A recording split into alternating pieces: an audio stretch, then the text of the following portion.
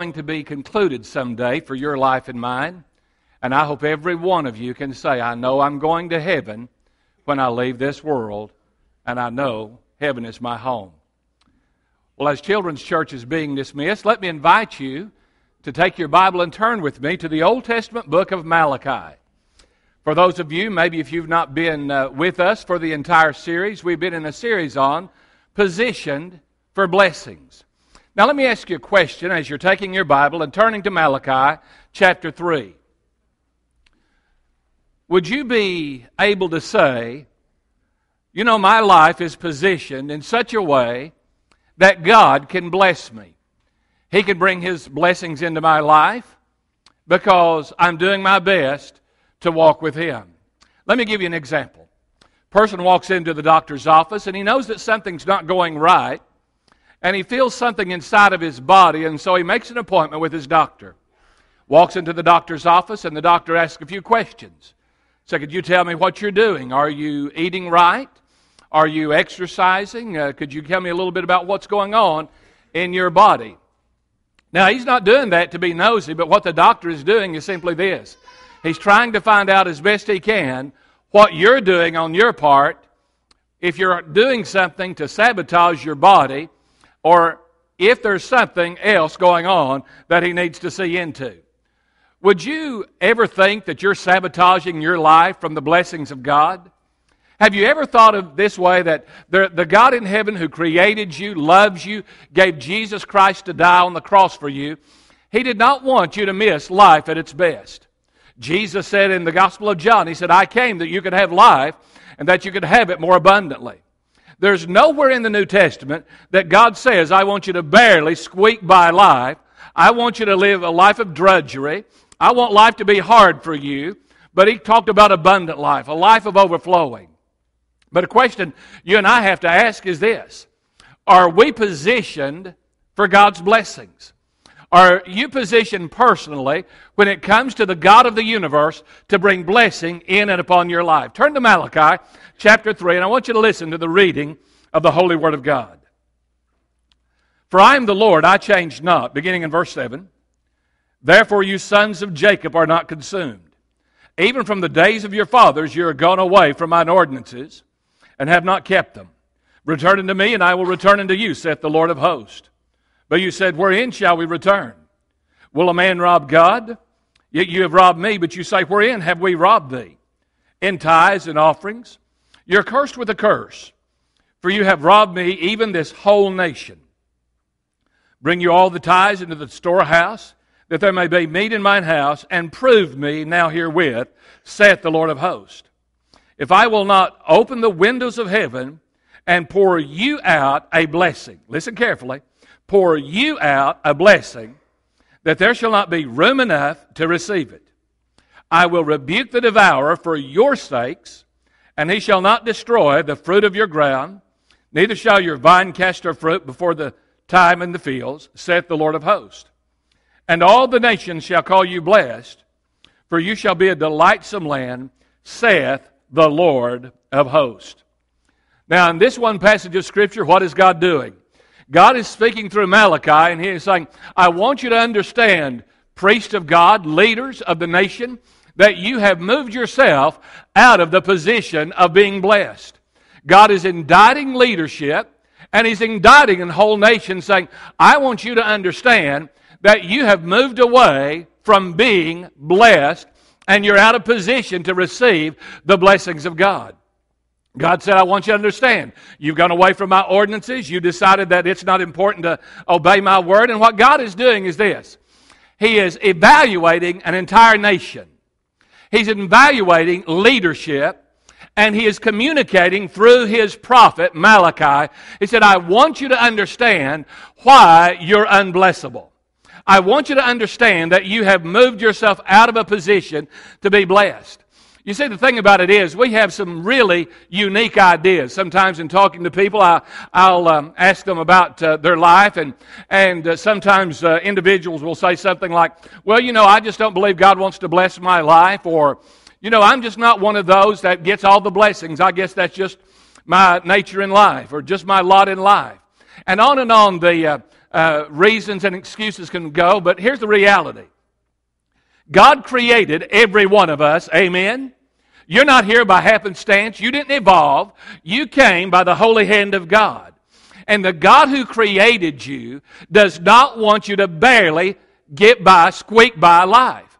And yet the reality is so many Christians are living a mundane life and they're missing all God's blessings because they simply believe that when God was handing out blessings, 2,000 years ago, He was giving out the blessings, but God, through the period of time, He's just run out of blessings, and He just don't have the same amount of power to give His blessings today. We don't say that, but we think it, and we live it out. But I want you to understand that the God who created you wants you to position yourself for His blessings. Why do I say that? Because He is the blesser. Think about it. It doesn't faze God one iota. I mean, He's a God of abundance. He's a God of power. He's a God of grace. And He wants to do in your life, to your life, and for your life beyond what you could imagine or think. Think about it for a moment. If you're a child of God, you're going to go to heaven, and you're going to live there for how long? Forever. There is going to be a world of wonder that you're never going to cease to enjoy. Why? Because God's given to you eternal life. And that's the God who created us. But are you positioned for blessings? And so I want you to follow along in your outline, because here's what you and I need to understand. In the days of Malachi, they had to understand that they were out of position. And if we're going to position ourselves for blessings, we have to return to blessability. That's the title of this message. Positioning yourself for blessings and returning to blessability. First of all, I want you to understand the outline. Whenever God was speaking to Malachi, speaking to an entire nation, here's what God wanted them to understand. You and I have to realize that being positioned for God's blessings is not left up to God, but it's left up to us. You realize whenever God was speaking to the nation of Israel, in Malachi, God was indicting the nation. And here's what He said. I want you to understand you've trivialized away my word. And you see, one of the things that happens in our life is when we miss the blessings of God, it doesn't happen by accident, but here's what we do. How many of you would say God's just a trivial figure in the universe? God's just so trivial that He doesn't deserve our attention and our allegiance, and He doesn't deserve a hearing. We don't say that out loud, but let me tell you what we do. Now, you're hearing me speak what? Words. Those words are coming from my being. And whenever someone speaks, if you could write what I'm saying down, it could be written down and you would have a text form of this message. Whenever God speaks, it comes out of the very nature of His being. And one of the things that had happened in Malachi's day and happens in our day and our time is this. We trivialize away the commands of God. We trivialize away what God says. Whenever God was speaking to Malachi, He said, I want to show you something. He said, I want you to understand something. You've gone away from my ordinances. Look in verse 7. He said, you have gone away. You have chosen deliberately, intentionally to go away from my decrees, my commands, my precepts. And that's why you're in a position that you're not being blessed. Listen, you may name the name of Christ. You may say you're saved. You may say, I'm going to heaven. But let me ask you this. Are you trivializing away the commands of God? And you see, when we read a passage of Scripture and we don't want to obey it, we don't want to do it, we don't want to follow it, we're trivializing away God's Word. We're scorning His Word. And the word scorn just simply means we're treating it with disdain. We're treating it lightly. And that's what God said to Malachi. He said, I want you to indict the nation because they have lost my blessing. Listen, have we as a nation lost the blessing of God? $19 trillion in debt. It is now being forecast, September of this year, this is what some prognosticators are saying, the stock market is going to fall. I don't know if that's going to happen, but I can tell you this. If you as a household are in debt over your head, eventually they're going to come and take your home. Amen? They're going to eventually come and take your possessions. God said to an entire nation, you've treated my commands with disdain, you've treated me lightly, and there is no way you can be blessed as long as that happens. And the truth about it is, we as Christians, sometimes we're in the front of the line doing that. We're in the front of the line by our actions, by our attitude, by the words that we say, by the behavior that we put forth. And God said to Malachi, said, I want you to tell the entire nation, they've lost my blessability because they've treated me with contempt. Let me ask any of you dads, your son comes home or daughter comes home, and you give them a directive and say, could you help me do this around the house? Or, Mom, you say that. Well, no, Mom, I don't have time for you. And they go on and they do their own thing, and they're needing a little bit of money. Say, Mom, I need some money. Really? You treat my word with contempt? You treat my voice? You treat me with contempt? You treat me lightly? And then you want to come to me and you want to ask me for money? You want to ask me for resources? Do you really get the clue? God is saying, I want you to understand that person who is blessed is a man, a woman, a young person who takes me seriously. There is nothing more saddening in the world than a person who names the name of Christ and takes God lightly. And you see, that's exactly what happened. When you look at Malachi, one thing was mistakably clear. They had removed themselves from the position of being blessed. Now listen, if you think that this message is just an opinion and it's coming from a human being and it's not from the Word of God, then you'll throw it out and, but the truth about it is what I have to say in 5 cents, well, you used to get a cup of coffee for a nickel, but 50 cents, well, and $1 might buy you a small cup of coffee.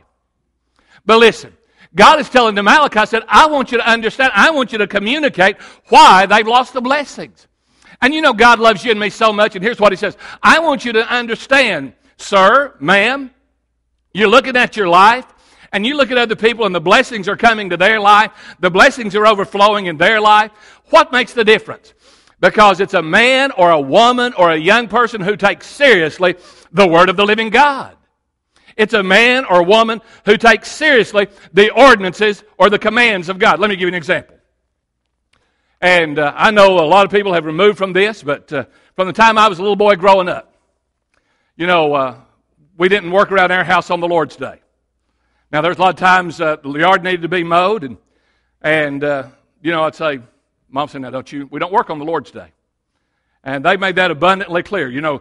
Remember the Sabbath to keep it holy. Honor the Lord's Day.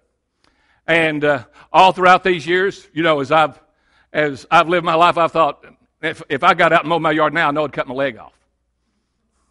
I probably wouldn't, but that's been so etchy. Why? Because it's a directive of God. Now listen carefully. Listen carefully, church.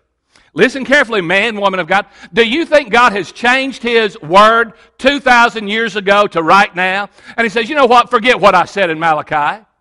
No. He still means exactly what He says. And He still expects obedience. And that's why so many people are not being blessed financially. That's why they're not being blessed in relationships. Because they're not treating His Word with seriousness. Second of all, not only that, but we need to recognize God's Word as God's Word. Now think about it for a moment. One of the sad realities as to why so many fail to walk in the goodness of God is simply this: trivializing the Word of God. Let me tell you how we trivialize the Word of God. And if you've ever done it, it's a caution to your life. Well, I know what the Bible says, but. Well, I know what God says, but. Or I know I shouldn't do this, but. Do you realize whenever you say, I know what God says, and then you put a but behind it, you're trivializing the Word of God. If I ask you, I said, let's not pay any attention to God. Let's ignore God. You would say, Pastor, no, we don't do that. But here's the way we do. We trivialize it because we don't even get into His Word. We don't even know what His Word says. We don't know what His Word says about relationships. We don't know what His Word says about marriage. We don't know what His Word says because we don't take Him serious. And when you look in Scripture, you find that here's an entire nation of people. God has said, you've ignored, you've gone away, and you have treated my Word with triviality. You treated it with lightness. You've treated it with disdain. And listen, when you recognize God's Word as God's Word, and you say, what? Honey, I know what you say, but I know what God says. I know what you say, but I'm going to obey the Lord God. Can I tell you this? And I want to say this especially to young couples. If you're a young husband or a young wife, young dad, young mother, you place a premium on this book. Now, if you struggle reading the King James Version, then get a New American Standard Version, which is a wonderful, wonderful translation. Or New International Version, 2 translations that I've used different times. But here's the point. We trivialize because we don't even have time for it. You see, here's what happens. You do what is important to you. And the nation of Israel, Judah, the leaders, they just didn't have time to obey the Word of God. Now, it's not they didn't have time. They chose not to. You know why? Because sometimes obedience is challenging. Let me give you an example. When I came to Williamsburg, Kentucky, I was sitting in a house and sitting at home in Catlettsburg, Kentucky. It meant complete adjustment, traveling 200 miles. And you see, if you're going to be blessed, now I want you to listen.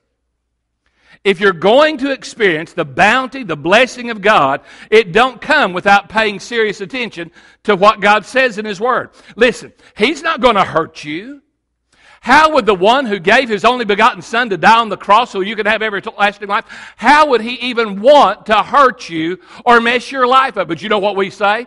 Well, you know what? I know if I follow God, He may just mess my life up. And what we say is, He may lead me to do something that I hadn't planned in life to do. I hadn't planned to be a preacher. At the age of 14, if you say, are you going to be a preacher? No. If you said, are you ever going to pastor a church? And I said, no way. My dad's a pastor, I know it. Business meetings and all that and everything. But here's the point. Do you want God to overshadow your life with blessing? And you see, the thing about it is there is no option. You don't get to pick and choose. Well, I want to obey God on this, and I want to obey God on that. I don't really want to obey God on this other. You see, we like to pick and choose out of the Bible. We like to pick and choose what is user-friendly because we enjoy it. But sometimes, like asking forgiveness, we don't want to go to somebody and say, you know what, I botched it, I ask you to forgive me. But I'll tell you what, asking forgiveness is a wonder of keeping relationships right. But second of all, recognize God's Word as God's Word. You know, whenever you decide you don't want to obey the Word of God, can I say this? Listen carefully. That in itself brings the curses of God upon your life. I want you to turn back to the Old Testament book of Deuteronomy real quickly. Deuteronomy chapter 28. And I want you to look in verses 15. Deuteronomy 28:15. But it shall come to pass, meaning it'll become a living reality, God speaking to the nation of Israel through Moses his servant.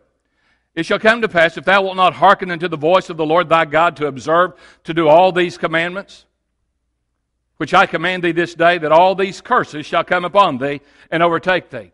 What's God saying to the nation of Israel? He said, I want you to understand, you opt out and you decide you don't want to listen to me anymore. You decide you don't want to obey me, and you're going to find your life cursed. How many of you, when you was a kid, you didn't want to listen to your parents? Your parents didn't know what they was talking about. You know, and your parents said, I want you to do this, and you didn't want to listen to them. And the truth about it is, as you grew up, you found out, hey, it's amazing how smart they were and how much knowledge they gained as you got a little bit older. And here's the reality. They knew what's best for your life. And here's what God says, I know what's best for your life.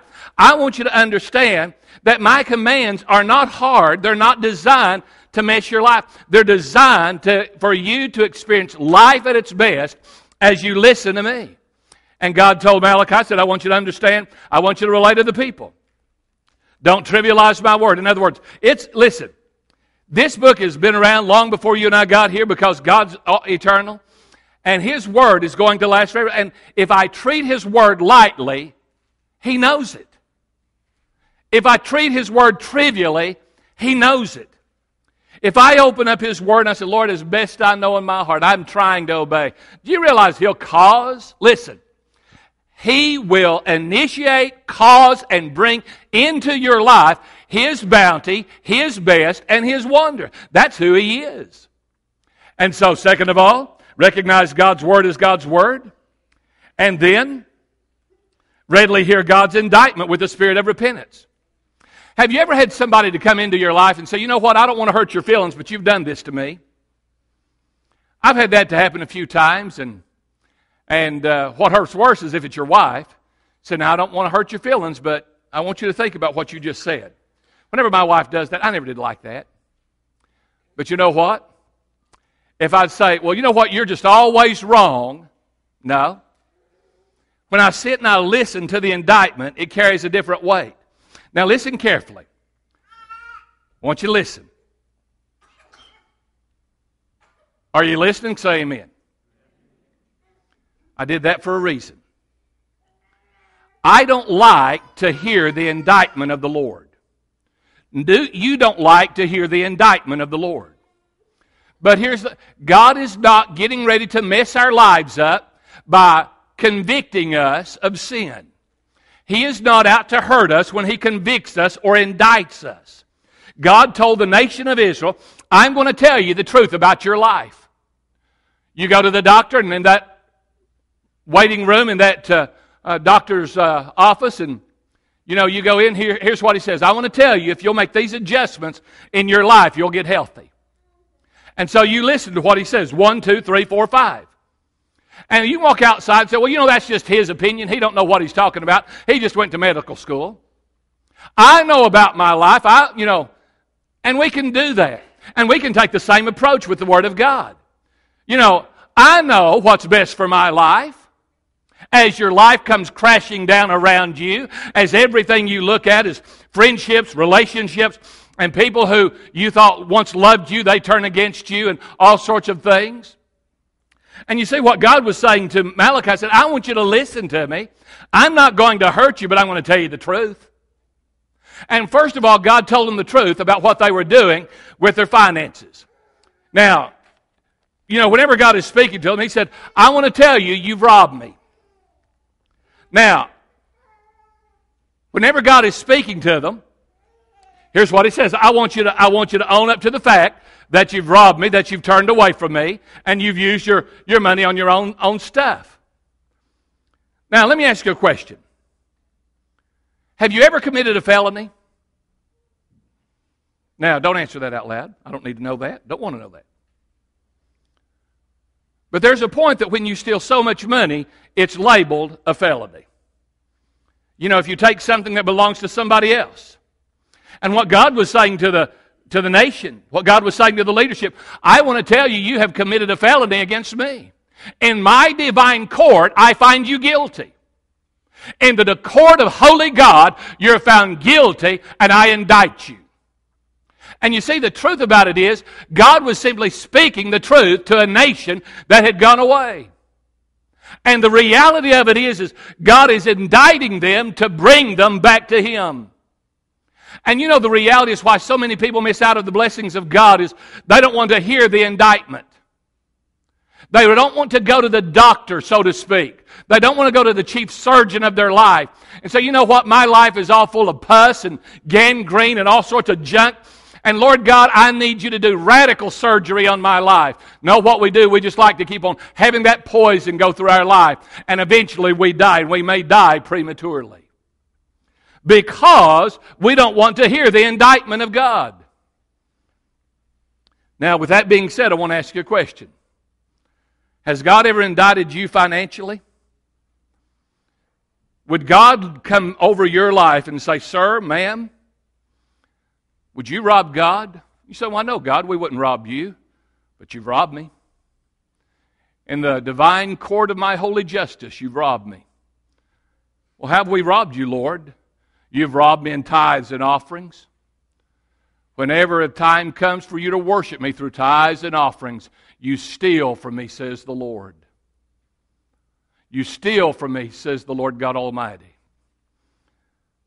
And God said, here's why I'm indicting you. And you see, God was reminding them He had been watching. He was reminding them that He had been seeing their life. And God made it very clear. He said, I want you to repent. He said, you're cursed with a curse.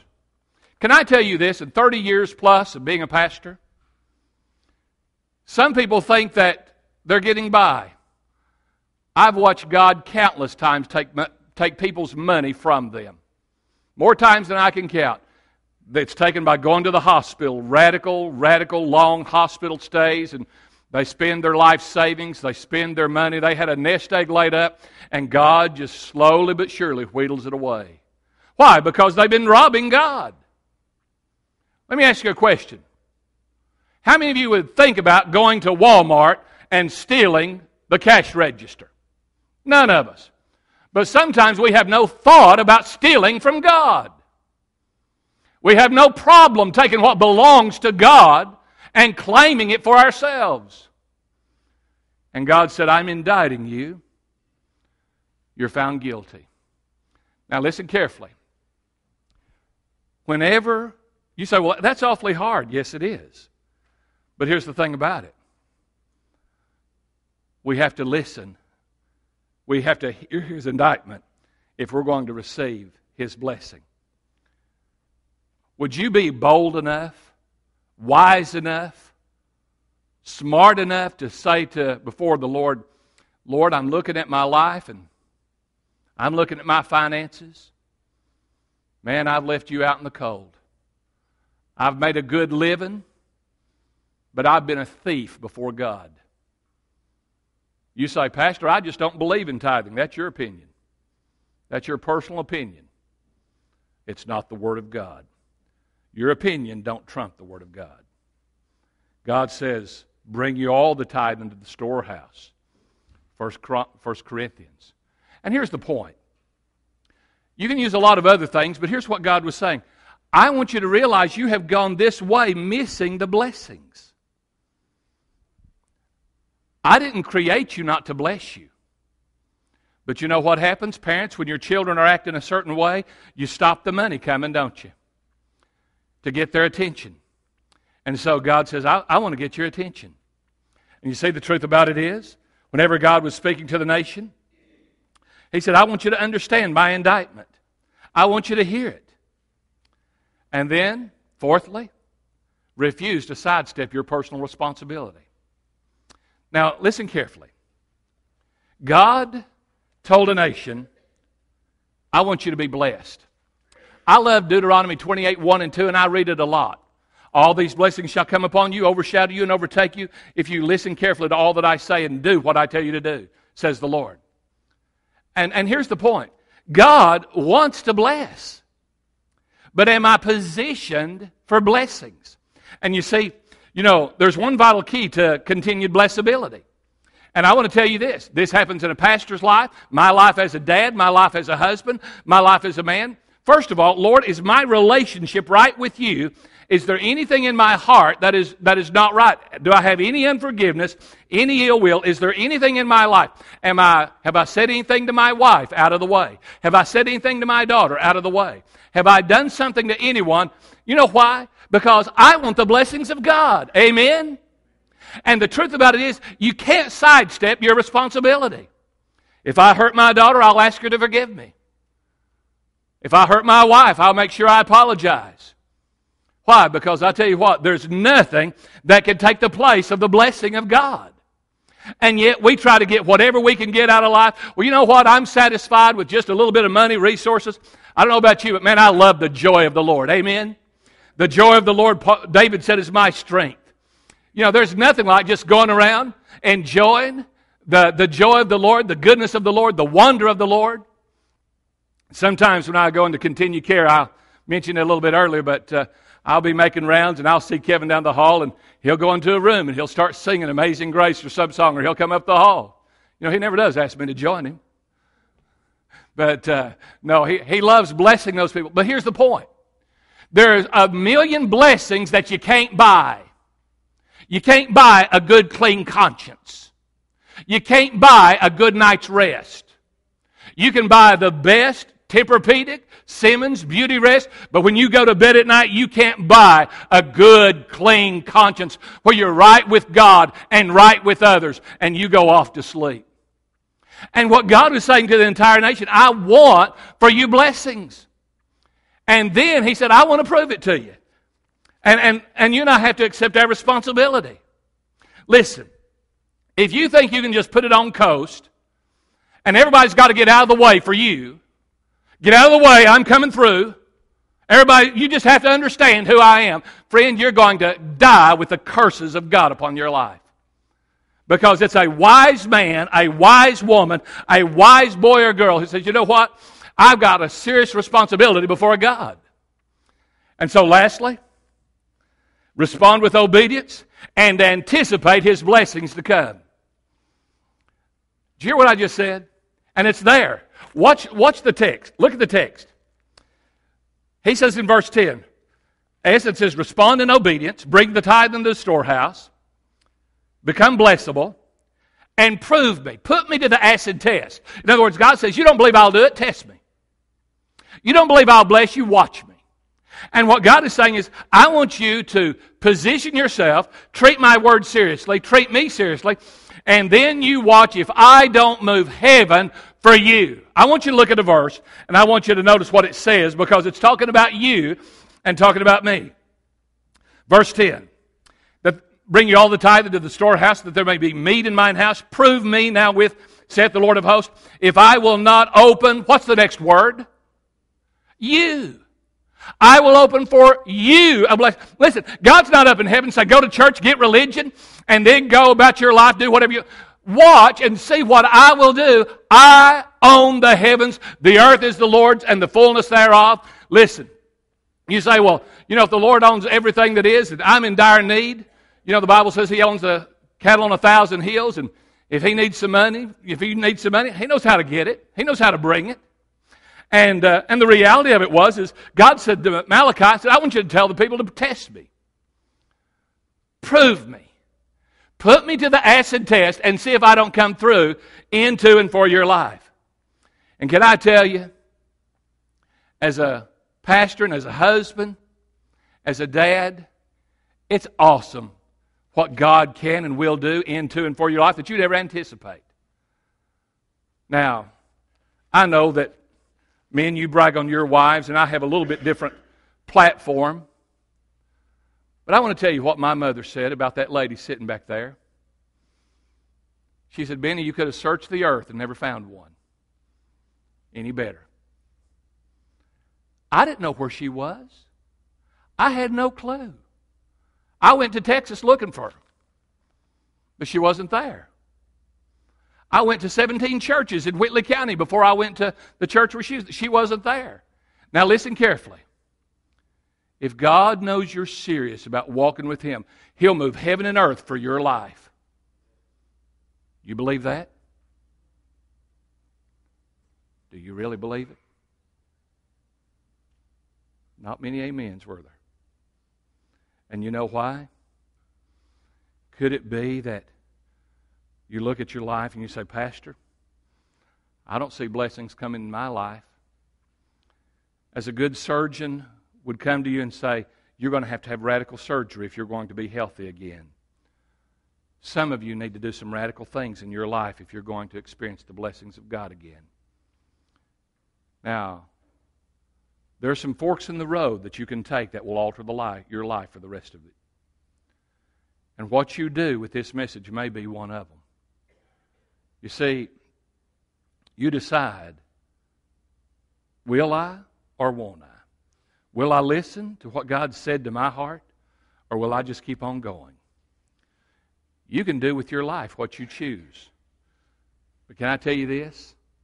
The blessings of God come to those who say, I'm serious about walking with God. If you're a teenager and you say, Pastor, I'm serious about walking with God, you watch what He does in your life. He'll bring heaven and earth into your life. Why? Because that's what He says. And you see, the truth about it is, the God who created us, He wants His best for your life. But here's a question that every one of us have to ask. Lord, am I positioned to be blessed? And the greatest blessing that God gives is the gift of eternal life through Jesus Christ. You see, a lot of people are going to die and go to hell.